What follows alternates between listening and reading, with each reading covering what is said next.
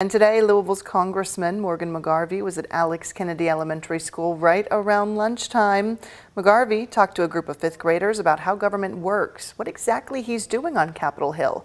And then, when it came time to eat, he threw on a hairnet and worked the lunch line, making sure all of the kids got their food.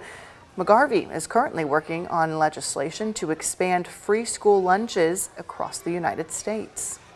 We want our country to have the best education system it can have, and to have the best education system it can have, that means taking care of our kids in so many ways, including making sure they're fed.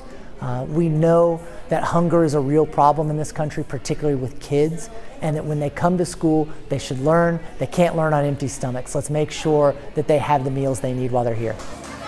JCPS just recently approved every student to have 2 free meals a day.